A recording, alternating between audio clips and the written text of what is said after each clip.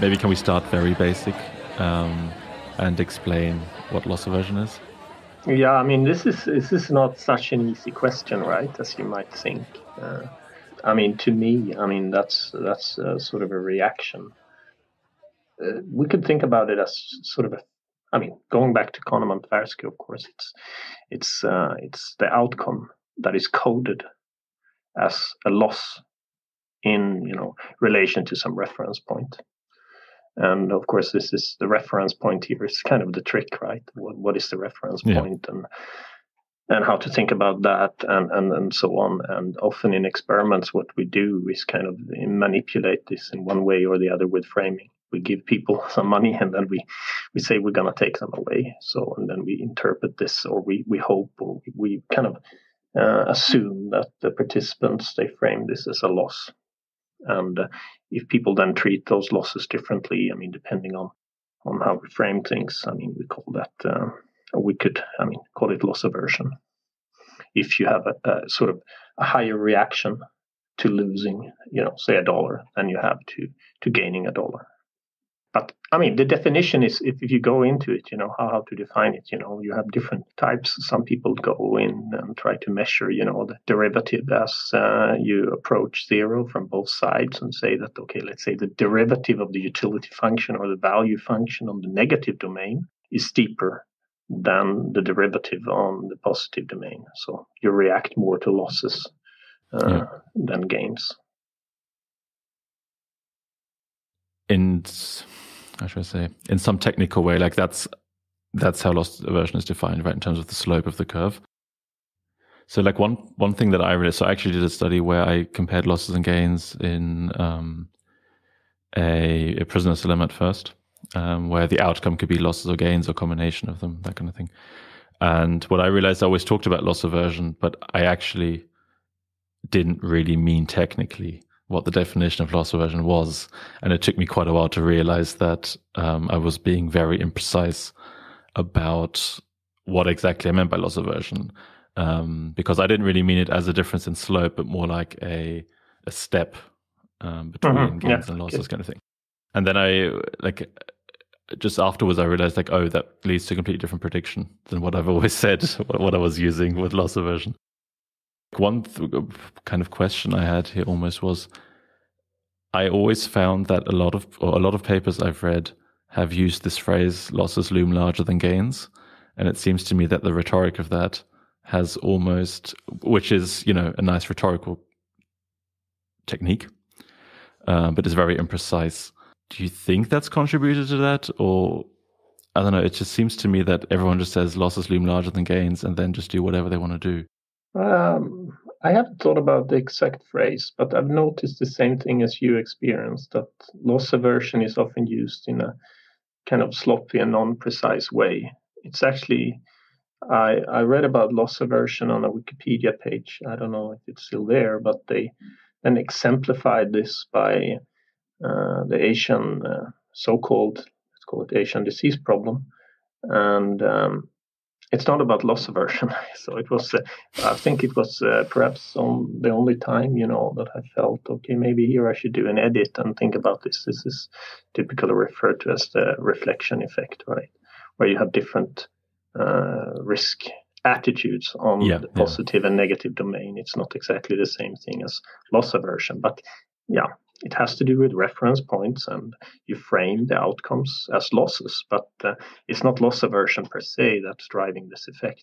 So that's another example that people are, a little bit, I think, sloppy and imprecise when it comes to defining and thinking about loss aversion. I mean, so you did a study about loss aversion. Is your definition the original technical definition, or how do you? I mean, it's in the title, right? So you have to. Yeah, I think we are not.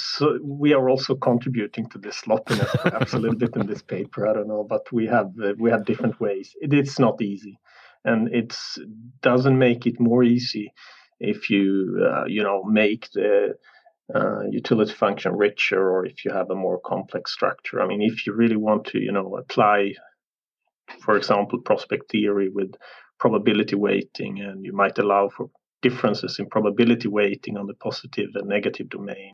you might allow for different risk attitudes on the positive and negative domain. And then you should also estimate a kink, or this kind of loss aversion aspect. You realize, I mean, there are many parameters here to estimate, and we don't go that deep in this paper. So we use a kind of a very brute force approach, where we just look at the number of risky choices when there are losses involved, and when there are only gains. And then we do estimate some sort of structural models, but that then depend on certain assumptions on functional forms of the underlying utility functions.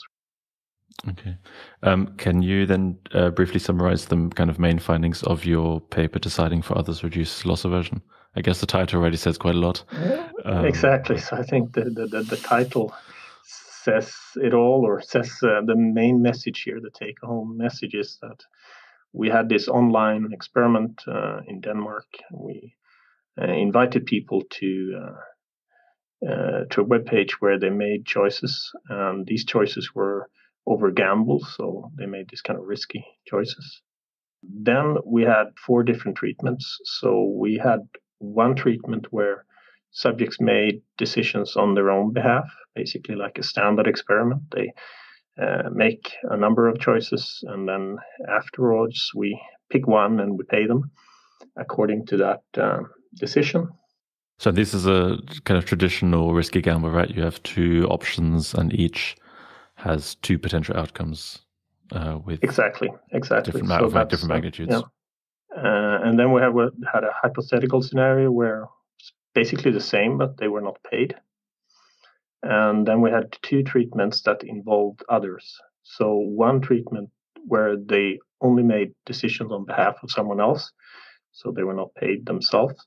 And then we had another treatment where you took a decision that you kind of shared with another person. So you and this other person got the same outcome. Mm-hmm. So that was kind of the main setup. And then we had these kind of gambles. Some of them were framed as purely gains, so you could only win money, basically, whatever happened. And then we had some gambles that then involved losses. So there were some potential losses to be made if you were unlucky. What we then do is basically compare behavior between these treatments. And I mean, first of all, it was quite striking to some degree. I mean, when we only look at those gambles that involved gains, where you only can make money, there were completely no difference between treatments, right? So whether you made decisions on your own behalf, or on together with someone else, or where you shared the outcome, or whether you did it hypothetically, I mean, it didn't play a role. So basically, the number of safe choices, estimated risk parameters, if we do it in a structural estimation, was very similar.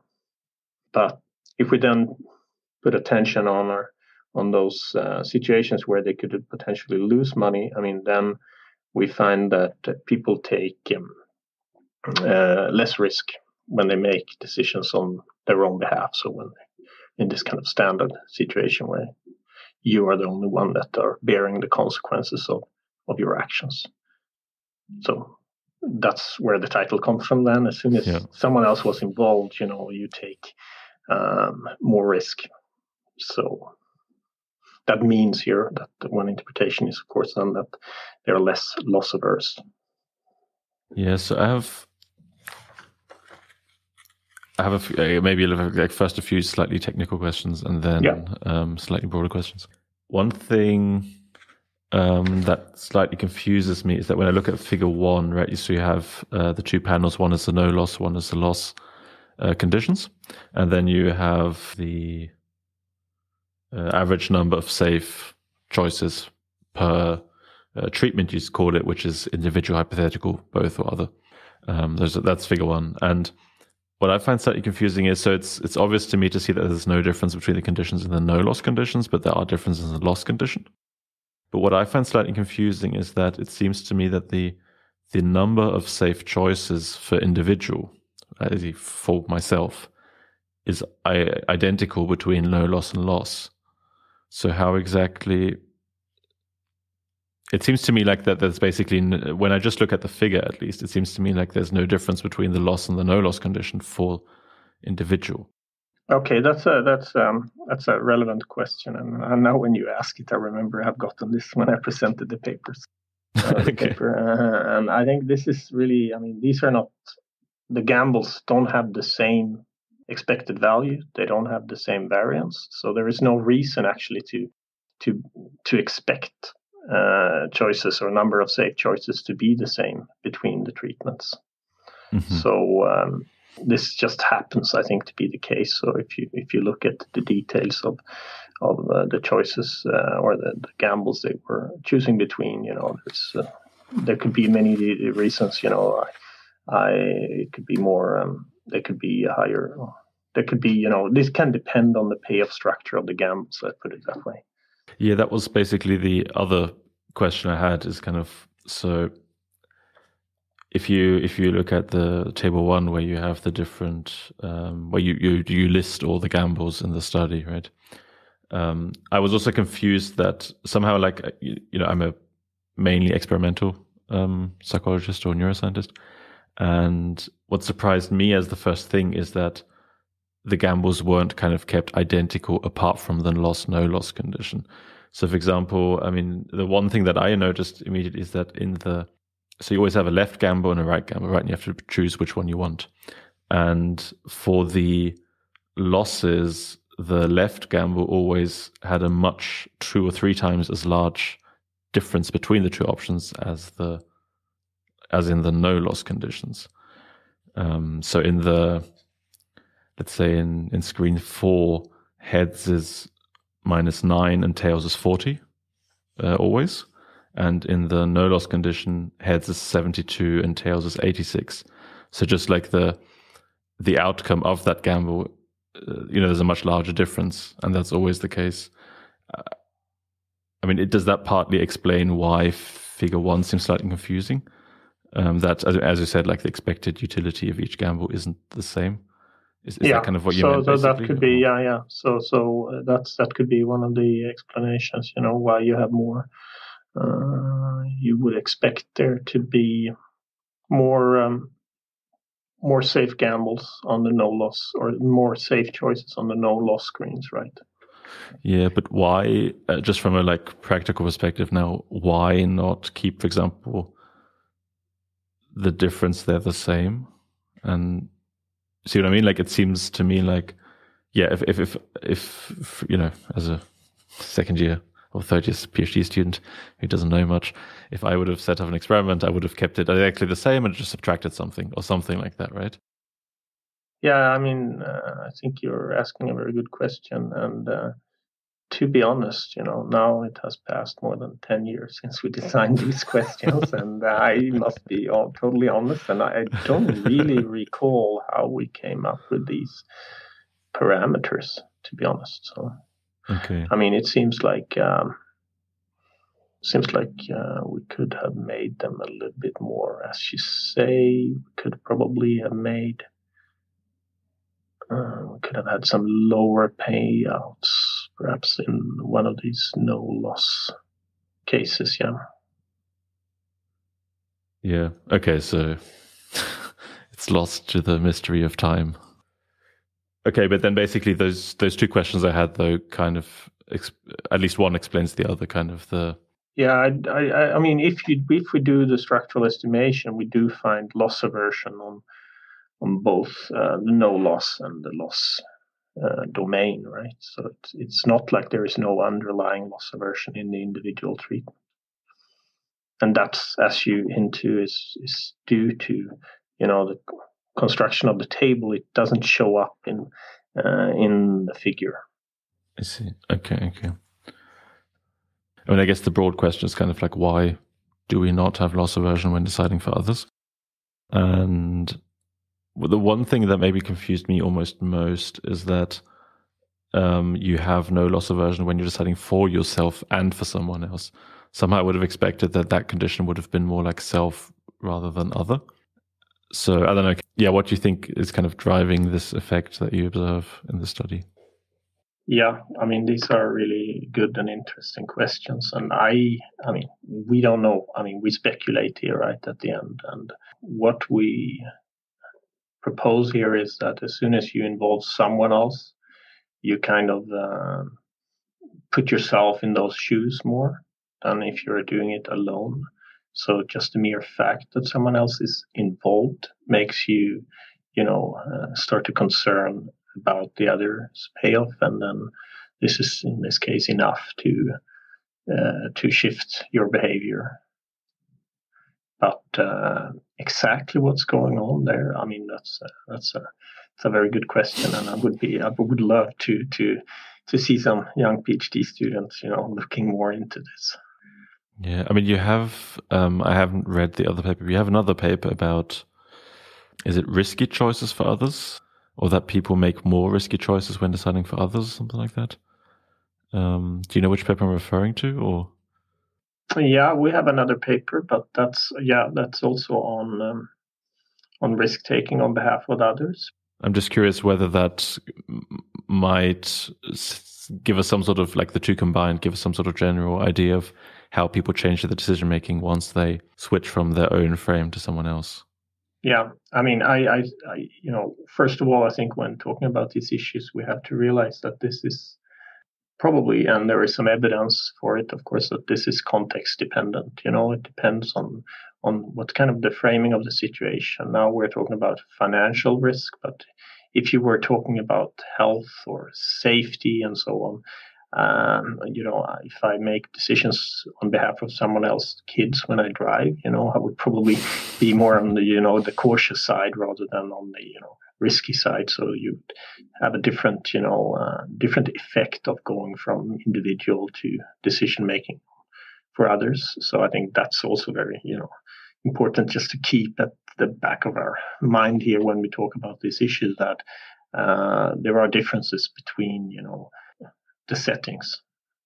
Actually, the point about the setting and the context is something I think, talking to recently to someone in the lab, that I kind of got frustrated that a lot of stuff you find out just depends on context. That whatever you find out is true in like one context rather than a general finding. I mean, we talked about it because I was just a bit frustrated. But how do you think about that? Like, it's because it seems to me that like it's kind of, I found it just a bit frustrating, the idea that like kind of if you have something and it's just like a minuscule finding about some specific social context, and as soon as you change one of 30 different parameters, potentially like everything can change about the behavior. Is that, I don't know, is that something that or like when you design a study, for example, like I guess you have to take the context into account, right?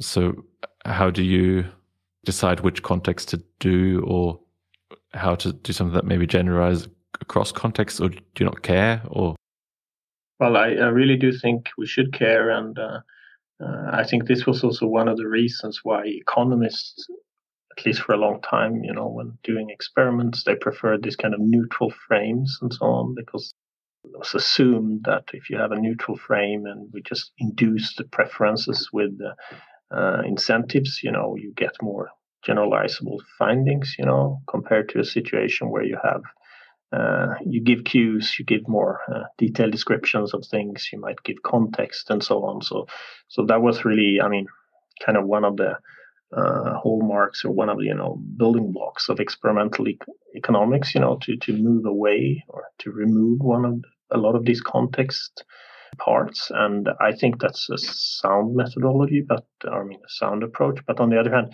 there is always a context as well, right? So even the neutral context might be a context, in some sense. So and if the rest of the world is full of context, how solid are those findings then? But we don't know. I mean, so I think it's still, I mean, a trained economist, I still think it's a good starting point, to have this as, somehow context free. You should have the context-free context, to start with, and then we can, start to try to understand how easy it is to generalize or extend these findings to other situations. But I do agree. I mean, I agree that this is, of course, partly frustrating as well, but it's also fascinating in some sense as well. I mean, it requires more work. It requires more data, bigger data, more studies, before we can say things with confidence. I think some of the claims that you would have made maybe 30 years ago based on one small study, you cannot do today, which I think is, of course, a sound kind of development. So it's a challenge and it's a frustration, but it's also, I think, reality. Yeah. I mean, maybe, as I said, I'd like to talk about the relationship between economics and psychology, or kind of what the different perspectives are. Maybe one thing I've always been slightly confused by is, for example, this paper we just mentioned, right? Deciding for others reduces loss aversion. To me, that's a straightforward psychology experiment. I don't understand exactly how economics or economies, or what exactly why they are interested in this kind of thing. So because to me, this is just about how people make decisions, which is, for me, psychology. I don't know. I'm just curious, what's for you personally, maybe, why are you doing these kind of studies, or why do you, because you said, you're a trained economist and that kind of stuff, why does that fall into what you're interested in, if that makes sense? Yeah, no, it's a perfect, it's a fine question. So this project, just to give an example, it started in the wake of the financial crisis. So there was a lot of risk taking, and some say excessive risk taking. And the question was, okay, why is this? Or there are many, explanations, and you often hear explanations like incentives shape risk attitudes, right? Or risk taking. So maybe it was just misaligned incentives in the financial sector that led to this. So that was one explanation proposed, but there was also others, that these are greedy people or unreliable, bankers, and they are taking too much risk on behalf of their clients, So with that as a starting point, before you can say anything about the effects of incentives, the basic question is then, okay, what if we remove the incentives? Okay, would there still be differences, right? So this is the first step that we try to take there, right? So we try to remove the incentives, to keep it as simple as possible. And of course, then we are kind of down to psychology in some sense. We are looking at differences in behavior but it's also about, for an economist, very relevant behaviors, right? So this is about risk-taking in a financial domain. So as I said, if you want to make claims, then why do someone take more risk than another? You could think about incentives, but you could also think about these kind of underlying differences in how we perceive the situations when we make decisions on our own behalf or behalf of our clients or someone else. So we started this research program. So this was one paper, which was the kind of basic first step. And then we added incentives, to see, okay, what if we provide incentives which look a little bit like they do in the financial sector? Will that increase risk-taking on behalf of others? And will it do so for everyone? Or are there some sort of offsetting, mitigating effects, and that's what we then study with, for example, we find that the degree of social preferences, so people that care more for others are also responding less to, incentives to take risk for others or take excessive risk for others. So it's, I think, at the bottom of this, you have, at the bottom of the economy, you have humans, right? So it's natural also for an economist to try to understand how those humans act and interact when it comes to these kind of economically important behaviors. Okay, so the kind of ultimate goal is to understand the economy, and because humans are basically what make the economy, that's why it's a relevant question for you. Yeah, and I also think that's, talking about the differences between psychology and economics, I also think that's also describing a big difference between, how we set up our problems, how we view our problem, and in particular, probably how we motivate our problems or our research questions, right? So we start often from, I think more often from, some real world, economic phenomena, that we want to provide information and knowledge on, and hopefully in the end even things like policy recommendations and these kind of things. We have this pressure in some sense to always have a policy recommendation in every paper, and you don't have that, I guess, in psychology as much. No, not really. I mean, what I find interesting is that in a way of course, when I say economics, what I have in mind is the papers from economics that I've read, which means, of course, they are by definition those that are much closer to psychology anyway, because that's the kind of stuff I happen to be interested in. So there's probably there's lots of economics that's I can identify very clearly as being what I would imagine economics is. So maybe in a way I'm just sampling from a non-representative sample within economics papers. That's very possible. But one thing I just realized is that when you said with the policies, is that it seems to me that kind of economics in some sense is, if you're trying to apply it to policies immediately, is almost more applied than psychology. But I've also read a lot of economics papers that are very theoretical and that seem almost a lot less applied than psychology, almost as if economics is like the outside extremes and then psychology is kind of the middle of it. I don't know whether that makes sense, but it just occurred to me as you said that. Yeah, no, I mean, economics is a very broad field, right? Yeah. So I guess you can find both ends of the spectrum here. As you say, you have things that are totally abstract, totally, stripped of any context, and this is pure theory in some sense, right? And then on the other hand, you have really applied stuff that really tries to give direct more policy or testing different things or evaluating different programs and policies. So I think you have the whole spectrum, maybe more than you do in psychology. I don't know. Honestly, I don't know psychology well enough to.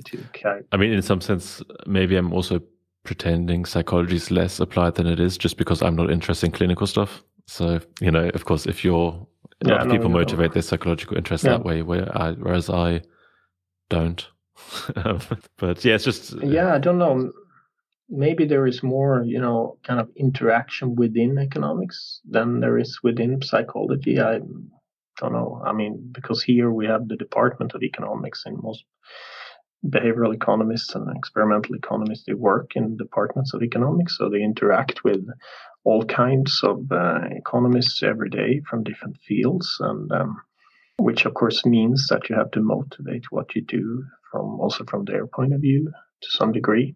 But I don't know, maybe in psychology you have more this division between the more, let's say, theoretical or judgment decision making, that kind of branch, and then you have the clinical psychology, which is quite different, I would imagine. Yeah, but maybe I don't know. Maybe the kind of clinical stuff is the equivalent of policy recommendations, just that you're trying to, I don't know, heal the economy, whereas we are trying to heal people or something. I don't know. But yeah, it also occurred to me because I had one discussion about with Paul Smodino. He does a lot of different things, but he usually does them from a theoretical background of modeling. And we had a kind of discussion about modeling, formal modeling, and we kind of were wondering whether psychology has outsourced its theoretical part to economics or something.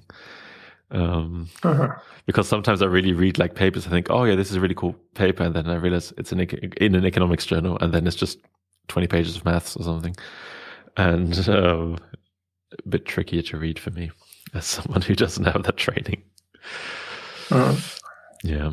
But I mean, you do consider yourself an economist, and I mean, is the kind of applied policy stuff for you something that's just for you personally? Actually, is that how you think about it, or is that more like a kind of distant kind of like, where do you position yourself on the applied to theoretical continuum? Yeah, I guess also I'm more on the applied side. Well, depends. We also have something called applied microeconomics, which is more like empirical, which is doesn't have necessarily to be applied. So, but as a more experimental behavioral economist, I'm somewhere in between. Somehow the applied economics and the more traditional microeconomics, I would say. So some of my work is more leaning towards standard micro, which is more abstract, less applied. But then on the other hand, I often involve real people and so on, which and this try to kind of measure and investigate decisions of real people. So that puts me in a little bit more on the applied side in one sense. Yeah, I have. This is a question that I think is very much a technical, specific, not even technical, but a kind of nitpicky question about economics, which is why exactly, from what I can tell, economics papers can take years between submission. I mean, like you said, you started yours in 2010, which surprised me because it's published in 2016. And I've seen other economics papers where it said like we collected the data then, and then like 8 years later the paper came out. Or I mean, once I literally saw on a paper it said like submitted like, I don't know, 2012 and published 2019 or something. What exactly are you guys doing in in your peer review process? And what, I don't know, is there something that, I mean, in psychology, I think we feel like we take a long time to peer review this whole stuff, but is there something we can learn from that? Or are you just slower with admin, or what's happening? Yeah, I think the reports are quite different. First thing, I think sometimes the reviewers are more like, a co-author than a reviewer, so you can get up to 5 pages, of comments. And then in some journals you have 4 of those, and then they request more and more data and new experiments, new analysis, and so on. So it is slow, and it's getting faster, luckily. So I hope we will be able to change the norm a little bit. And then you have this development, in economics, that papers. I mean, in some sense you have 2 developments, right? So over the last decades, you've had the development of more bigger and bigger papers. Somehow, it's. I just published a paper, I think. All in all, with appendices and stuff, it's like 150 pages or something. It was one of those papers that took 3 years in the refereeing it's process. Basically a book. Started with, it's almost like you are back to writing monographs in the PhD programs in economics, but now it's called the job market paper. So that's supposed to be 40 pages and then an appendix of 100 pages. So you're supposed to basically meet all potential objections within this paper, rather than writing a short follow-up or a comment and so on. So it's supposed to be almost it's supposed to answer most of the critical concerns already within the same sort of paper. So I think that's a different stance a little bit towards, if you compare it with other fields. So on the one hand, we've had that development, so papers and appendices have been growing, but then there is also, just over the recent 5 years or so, there is an alternative trend to, especially from journals, to open up for shorter papers. So you have the leading journals like American Economic Review now have a short version of it, and you have Restat. You have many of the big journals are now opening up and actively inviting shorter papers. So I think that's kind of a reaction to this other development, that all findings do not fit into this kind of huge paper format. You could have a nice result and an important finding, which is perhaps just 5-10 pages. Yeah, I mean, one thing I was wondering is, so it sounds like that in economics, the attempt is more to solve not all, but most of the potential problems with an idea within a paper, whereas I think in maybe psychology or something, you're more likely to just write 3 more papers and then to kind of take it step by step. I'm wondering, so I mean, in a sense, I feel like the approach from psychology is maybe psychologically a bit nicer because you have these like smaller wins along the way. But I'm curious whether maybe the economics is actually almost ironically more efficient, because once you have a paper, you're more confident that it's good and reliable, and you don't have to read 4 papers that might end up being almost longer than the one paper, just because you've kind of managed to really condense it into one really strong piece. So that, I don't know, I wonder like whether it might actually be more efficient because you kind of, there's fewer papers to read. There's less questioning how reliable the results are and that kind of stuff. Does that make sense, or is it just, I don't know?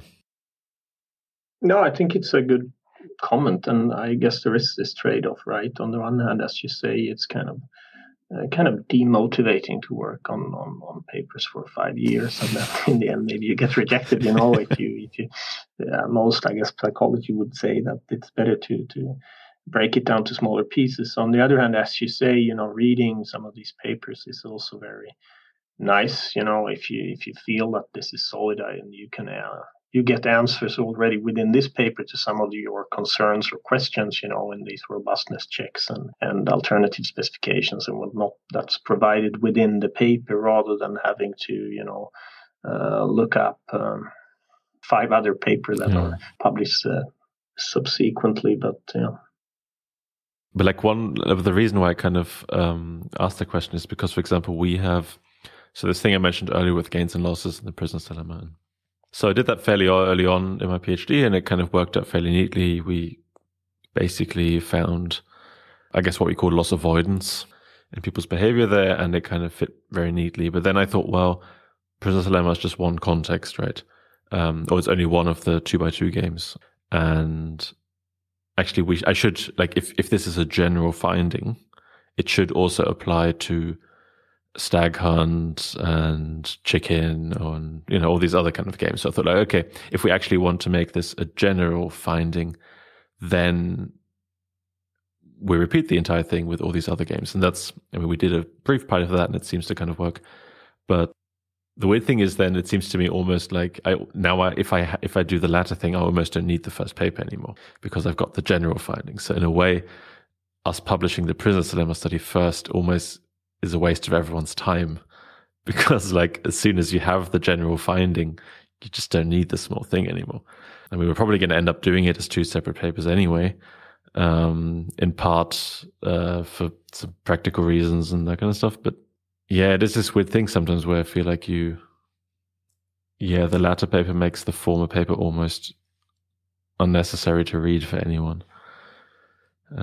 Maybe, exposed in a sense, but the reason that the second paper came into being was the first paper, right? Exactly, yeah. So in some sense, if you view it, not in terms of the broader perspective here, is that because of the first finding, you got interested in this, and you were motivated to write this bigger paper, and then has its contribution in this science and the process of science as well. Yeah, exactly. I mean, for me personally, it was a great learning experience, and this whole like thinking about how can I make how can I test the findings in the most generalizable way and that kind of stuff. That was like really very useful, I think, for me as a scientist. But then I do wonder sometimes, like, making it 2 papers is kind of,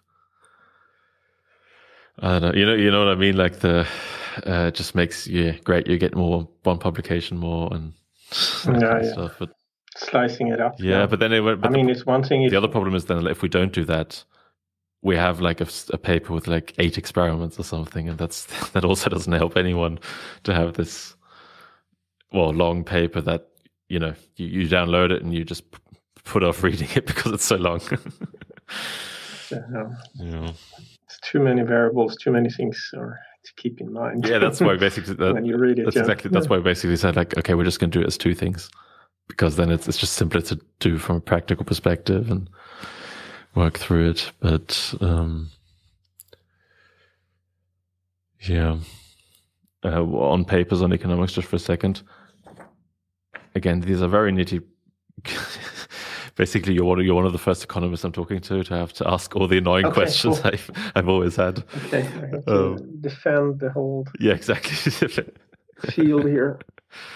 Yeah, these aren't super critical questions per se. I think a lot of it's just differences in norms and that kind of thing, but it's kind of confusing from the outside sometimes. So what I always found really weird, said I'd like to talk about your paper about prosociality and in COVID later.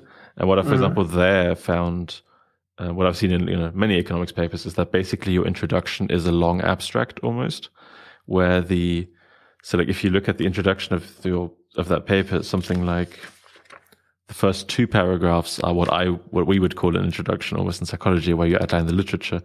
Then you have like 1 paragraph of methods of your paper, then like 1 paragraph of results, and then like 4 paragraphs of discussion almost.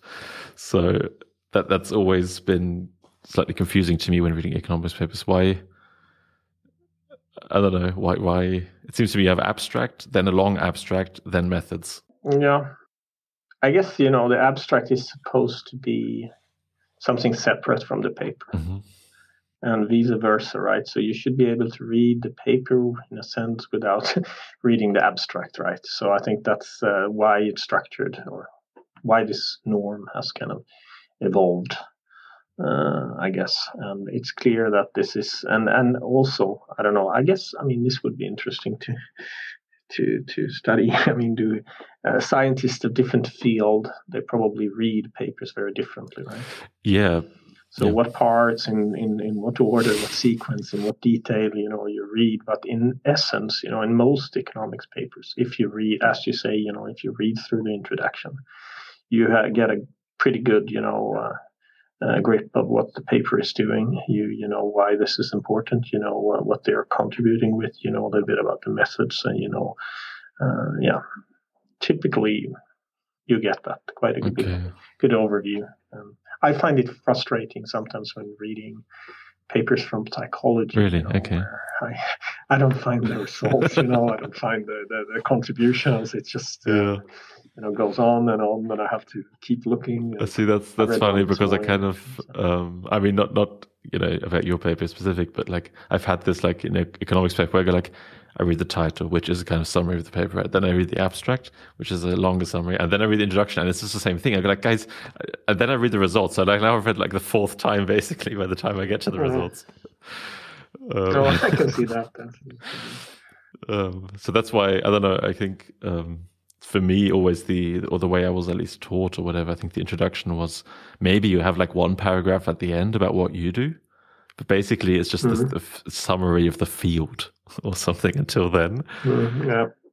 Yeah, I guess that's why I keep looking, because I don't find this in the introduction. I have to go to actually read the full paper to find out what they're doing. Yeah. That again, that also the kind of the nice thing that when I read the introduction of this COVID paper of yours, it was kind of nice to have pretty much most of it in the introduction already. In a way, it is a kind of intermediate step of resolution between reading the abstract and reading the entire thing. So that is then quite nice. It's just always unexpected if you for someone not from economics or forgets about that. I guess it's also the same these days. Often when you go to seminars, I don't know about psychology seminars, but the economics seminars, it's almost like the introduction of a paper. You get, the motivation, you get the contribution of what they do, and a little bit about the method, and then also often, a preview of the main findings already on the 4th or 5th slide. Oh yeah, I don't think I've ever done that. In anything I've presented. So that's. Yeah. Shall we start talking about the COVID paper then? Or I don't know. Yeah, why not? Yeah. Okay. Maybe as with your loss aversion paper, could you provide I don't know, 2-3 minute summary or whatever of just roughly what you did as a starting point for the conversation? Yes. So this was a paper about basically social preferences. So it's we wanted to find out, if the things, in a sense, the things we traditional measure and label social preferences have any predictive, bite or predictive power on people's behavior during this pandemic when it comes to, in particular, social distancing, but also other types of compliance to recommendations and norms. So what we did was basically to run two separate surveys with a representative sample of Swedes in the spring of last year, year 2000, so during the first wave, basically in Europe. And we did one survey on social preferences, where we tried to elicit, the degree of prosociality in different ways. So the main task was kind of a classic experimental, or a variation of a classic experimental economics task, kind of a risk dictator game, we call it. I'll ask more about that maybe later, because that was an interesting choice. Yeah. So basically trying to measure, how much, how people traded off, getting some dollars for themselves with, exposing others to risk. And then we get, an individual measure for each person here on their sort of degree of prosociality. And then about 2 weeks later, in a totally seemingly, or we try to make it look like an unrelated survey, we ask them questions about COVID. So in particular, to what extent they kind of stay home when they're sick, avoid, social gatherings. They, what do we more have? We have the coughing into the whether they avoid elbow, coughing into the elbow, and whether they, or following by the recommendations more or less, washing hands and avoiding touching their face and so on. And what we do find then is also then we can sort of, and we actually also, these were all kind of hypothetical survey questions to also have some more incentivized measures. We ask them actually whether they would like to buy one of these cloth masks, and we give some money, or some of the participants money to do that, so we can elicit their kind of willingness to pay for that mask. And we also look at whether they, at the last screen of the experiment, we provide some links, where they can find information about how they can protect themselves and support the healthcare system and so on. And this is also not, it's not supposed to be part of the experiment. It's just, an end screen. Hey, thanks for participating. You can, if you would like to find out more information, you can click on these links. And so we can actually also measure the number of clicks to those links. We also had some donations. So some of them received, 20 euros and then, or dollars, and then we were, asked to donate part of that into UNICEF fund, I think, to fight the COVID pandemic. So these were also a little bit more, incentivized. We as economists typically like to have some measures that are not entirely just self-reported and hypothetical. So the overall thing is then to see, okay, is there any predictive power of these measure of prosociality on people's behavior during the pandemic? And the answer is yes. I mean, it's really consistent across basically all the kind of measures almost we look at. You find a correlation, a strong correlation between what people do in this kind of abstract game, when it comes to exposing others to risk, and what they claim to do when they walk on the streets during the pandemic, or when they not walk on the streets during the pandemic. So I think that was kind of a clean, straightforward finding, and we also had access to, for a subsample of these, we also had information about, or we had, they had participated in a previous experiment of ours where we had elicited social preferences using some survey questions. So we could also find that the measure, the prosociality measure 2 years earlier, was still predictive of what they were doing during the pandemic. Mm-hmm. Yeah, and I think then your summary was kind of that it's a strong and stable predictor of reward behavior, right? Something like that. As in, cooperation not only works now, but also like if you look at it in long term, it seems to kind of over time, and across context. I think that's also the thing here, right? We talked about context dependence before, and whether, at least when it comes to these personality trait or this personality aspect, it seems to travel across the context from the abstract lab to the wild, the wilderness of the pandemic. Okay.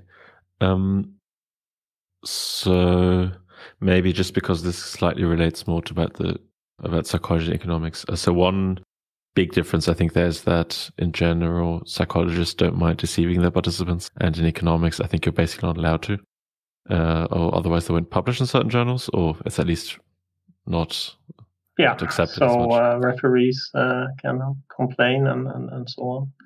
And this is a long tradition. I think these were traditionally the two of the main differences between doing an experiment in economics and psychology was, of course, no deception and also typically incentives, not just hypothetical choice. Based on that, my question is, you kind of deceived participants, right? Like, I don't know if my question was kind of like, I was curious. I thought like, okay, it's really cool that like you managed to separate these two surveys and make them appear completely different, and that people really think they're just taking it in part as a news study, that kind of thing. But then I also thought, well, don't economists, isn't that exactly what they don't like doing? Isn't that kind of, I don't know, was that something you thought about there? Or also that for the participants in terms of, I don't know what the ethics board's things are, but that they kind of didn't know they were taking part really in exactly what they were taking part in. Was that like concern for you, or?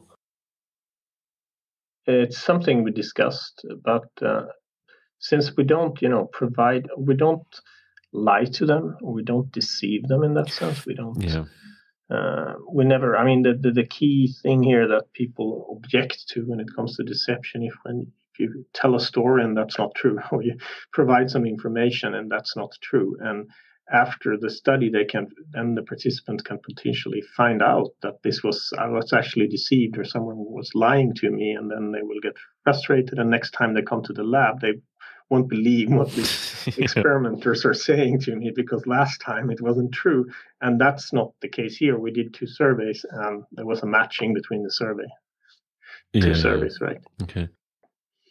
I don't think we provided any. I don't know how you framed it exactly. I didn't look at all the materials exactly.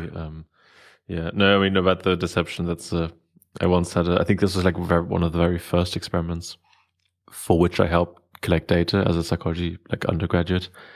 It was like some attention task that's very boring to do, and you just sit there and like press buttons for like an hour or something, and then it's fairly boring to do. Anyway, after the experiment was finished, the woman said, like she was also like a psychology student, right, in an undergraduate, and said like, oh, what was the study actually about? I was like, no, that was what the study was about. That was it. She somehow she almost expected that there was something else going on that she was not aware of, which is probably a problem. If that's I mean, I've only had that once ever, but if that's part of the expectation of going in to doing that kind of experiment. No, it's true. I mean, if you don't believe what the experimenter is saying, or you don't trust them, I mean, then how can you trust the results in a sense? Yeah, exactly. Okay, cool. But so as I mentioned earlier, I have a few questions about the risk dictator game. I think the dictator game is well known and well established, and people know what that is. But why this variant of the dictator game? Okay, so this was in a sense, trying to mimic a little bit more, the situation in that we were trying to predict or explain. Because what we did was basically, the dictator could choose, or we framed it in a sense that, let's say, both subjects here, they start with 10 kroners, right? Mm-hmm. Or $10, let's say $10. And then if I'm the dictator, I can take a little bit more. So I could take 200, say that. but that would mean, or 20 euros. Sorry, I'm switching here. Let's say we have now euro. 10. Now we've got dollars, euros, and krona. That's amazing. Sorry, we had kroner. So, but I'll keep it. I'll keep it in dollars, right? Or you could translate to euros. So we have euros or dollars in. Let's you can also just go with the original if that's easier. I think isn't krona. What was it exactly? I can't remember. Is it 10 times? It's about 10. Yeah, exactly. So it's kind of simple. But so in a sense, what we did was, the dictator could choose, to take a little bit more, to get a little bit more. But what would happen to the other person is that person would then risk losing his or her initial $10. Right? You mean I can decide then the other person will lose some of the money? So basically, you have $10, I have $10. That's kind of the framing of the initial situation. Then I'm the dictator. I can actually increase my payment, but that would impose a risk for you. So if I take more, then you might face a risk of losing your 10 euros. Yeah. And in essence, I could actually take the maximum amount. That would mean that you would lose for sure. I mean, not many people do that, but that's one option, or some people do, but that's one option, right? Yeah. And then we had different, benefits. So in the most extreme case, we had that you could get, I think, 60. So if you were to lose your money for sure, I would get $60 instead of 10. So there were some substantial, gains for me to make. So we thought this is, a little bit resembling what's happening typically, or the externality part of going out socializing during the pandemic is that you, of course, expose others to risk.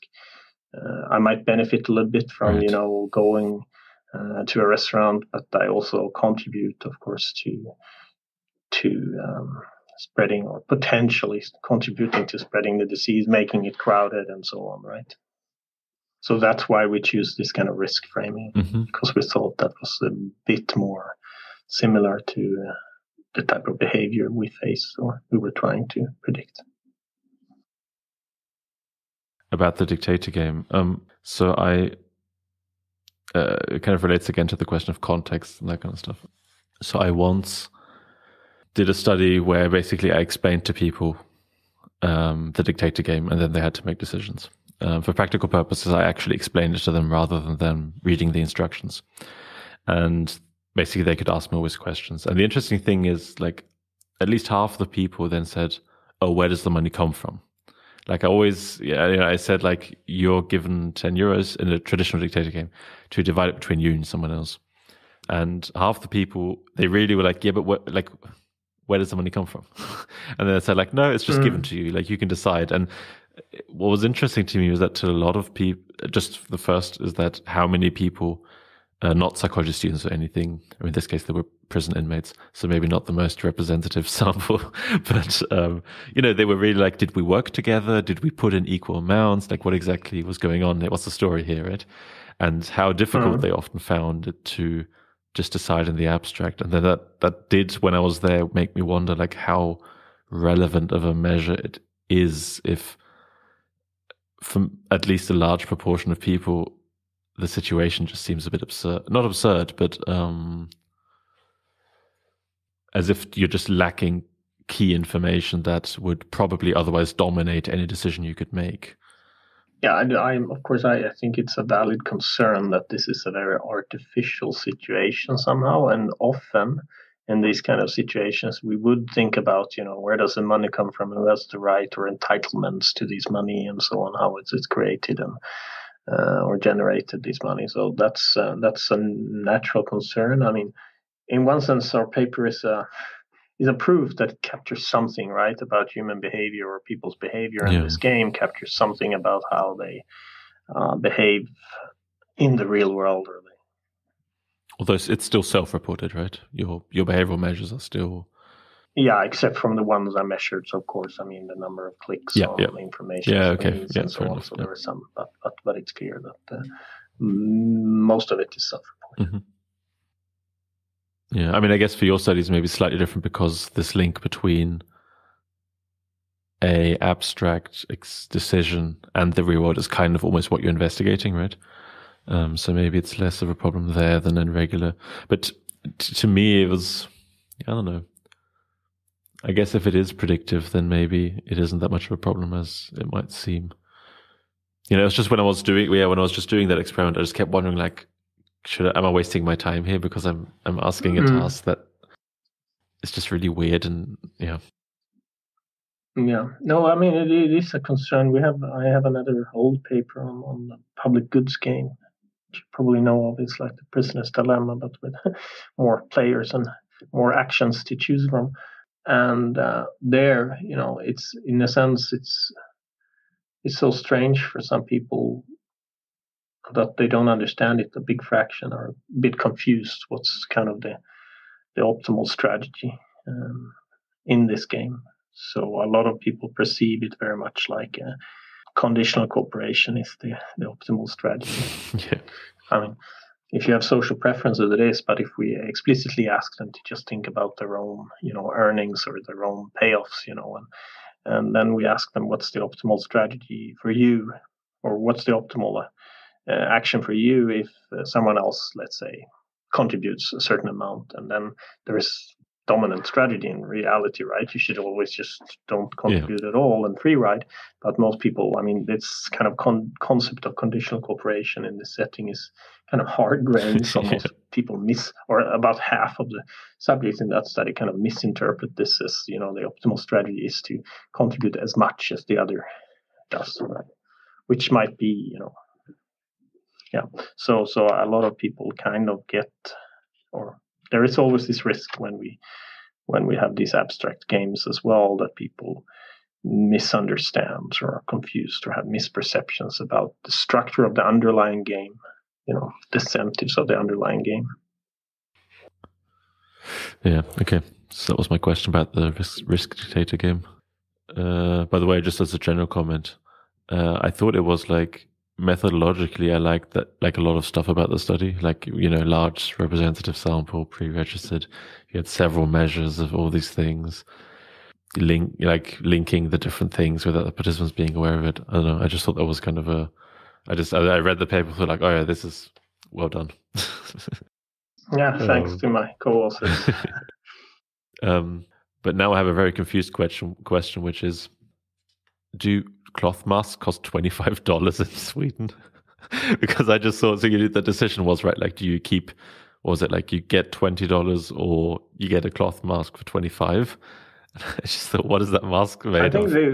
I think this was actually this was the price in April online for this particular, actually, this mask. I mean, the one literally that you have as a photo at the end in the. Yeah, I think so. Yeah. I mean, it's a okay looking mask. Yeah.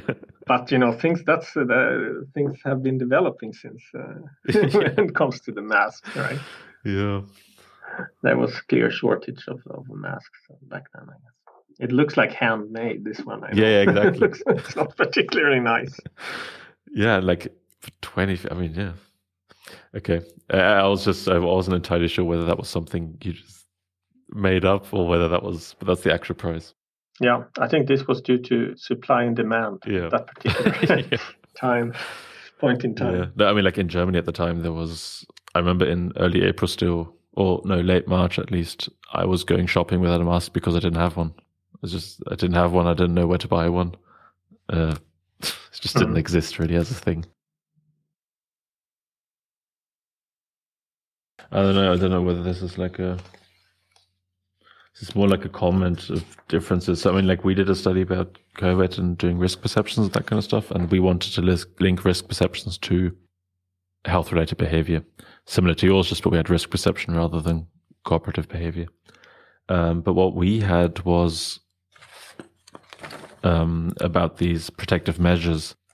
We had basically physical distancing and reduction of social contacts, and we had like one overall question about hygiene behavior. Ours wasn't as specific as yours, but we just had huge ceiling effects. I mean, I guess you have it too, but less. So everyone was washing their hands all the time, or? I mean, basically, we asked, like, a question was something like, yeah, how much do you stick to the hygiene recommendations, in brackets, washing your hands, disinfecting, and then later we added a mask, and like 70% of people said like 95% or more or something. But yeah, I guess I don't really have a question here. I guess yours is just a bit different. I mean, we have up to, I think, the most extreme ones, I think, is coughing and sneezing into elbow. Yeah, exactly. Which is around, 70. I think 70%, yeah. But for some of the others are much more spread. And then we, of course, make an index out of all of these. So yeah, you're for... You have extreme answers of 1 or 2, I mean. Oh, yeah, okay. Yeah, one thing that really surprised me is the wears a mask if symptoms. I mean, okay, point 1 is does not apply at all. That might mean people say, I don't have symptoms, therefore it hasn't applied. Yeah, you could also think about this issue because in Sweden, mask wearing was not encouraged at that time. So one way to read this question or misread this question might be, well, I don't go out if I have symptoms, so I don't wear a mask. Oh, that's the next thing. Because this is the official recommendation is, of course, if you have symptoms, you should stay home. So. Yeah. I guess I don't have. Yeah. I don't know. I've kind of run through my list of questions. Okay, but I can also mention, I mean, relating to your research, I mean, we also measure risk attitudes here in this survey, right? So we could say something about also not only that there is a relationship between social preferences or prosociality and health behaviors, but we can also, put a little bit in relation to other types of preferences. So is that in the paper, the risk perception? I think it's mentioned somewhere in the paper. Must have missed it then. And it's actually, for example, we find that these social preferences are more important than the risk preferences. Okay. Health behaviors. Yeah, I mean, in our study, we had the problem that we couldn't do that test because we had such ceiling effects that everyone just said, I reduced all my contacts. And that one we split up in like different social contexts, like how many, the question we had was like, I don't know, how many days per week do you have physical contacts with, and then like your family, friends, strangers, like leisure activities and that kind of stuff. And okay, from family, there was like either every day or not at all, basically. Either you live with your family and your children or whatever or not. But for everything else, it was just everyone reported 0. Like, so it was just we basically I haven't. Well, by the time this is out, there will be a new version of our preprint. But basically, from what it seems right now, and the final stages of finishing it, is that we just can't make that assessment because everyone says they reduce everything. So. Which is good, I guess, for society, but if it's true, it were only true, but yeah. But also, I think sometimes I've read people saying also that social preferences are not enough, and people don't have strong enough social preferences and so on to be able to use this as some sort of tool or rely on this and so on. And of course, I mean, you're right, we need more restrictions at all, but I also think it's. The fact that we need more restriction is not good evidence that there are not social preferences, because I think, a lot of people, especially young ones, they have, let's say, restricting themselves a lot, and that's not due to themselves being particularly afraid. It's probably mostly because of, contributing to the public good or to preventing the spread in society. So I think this is the fact that people for more than a year have, been, isolating as much as they have been doing and following the restriction as much as they have been doing is in itself, a sign of some sort of social preference. This is still being, important. Yeah, the fact that there aren't massive riots all the time. Yeah, exactly. There are some, of course, but it's usually a few hundred. In Germany, at least, it's usually a few hundred people, maybe, or something. It's not exactly. It's not a mass movement, and. For example, like when I studied in the UK, there were the mass protests against them raising the tuition fees for students, where there were like hundreds of thousands of people in the street. We didn't see that for this, right? No, and now students have been away from campuses and most parties for more than a year, and they're still, not going to the streets. So I think that in itself is sort of an indication that people are have some sort of concerns for others. Yeah. Or I don't know how much like the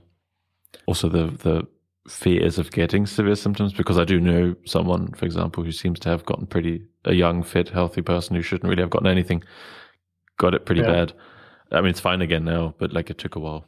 No, sure. I mean, it's a combination, but I also, I mean, honestly, I think that for young people, it can be bad, but most likely not, right? So I think that the social aspects dominate. The main concern is not to kill someone's grandma or something. Yeah. Yeah. By the way, is this? I mean, I know you have the paper on vaccines and that kind of thing. But that's the follow-up. I was just curious in general, like whether are you doing more about this, about COVID and that kind of stuff, or is that kind of more or less finished with those two papers? Yeah, we have a third wave paper coming soon. Maybe, we are planning to do something on vaccination as well. And hopefully we can get registered data from Sweden on whether people actually vaccinated or not. So that project. So what we're going to do there is basically, the plan is to do different interventions, both incentives, but also more kind of nudge style interventions. And then we can link this, or the hope is that we can link this to admin data on whether people actually vaccinated or not. But couldn't you just ask them? I mean, that seems like a question that's easy to ask. Well, returning to the issue before, right? I mean, we will of course do this before they vaccinate. So we will do this as soon as we can. As soon as we are now pending ethical approval. So as soon as we get an ethical approval, we will launch this study, and then we will follow up afterwards to see whether they vaccinated or not.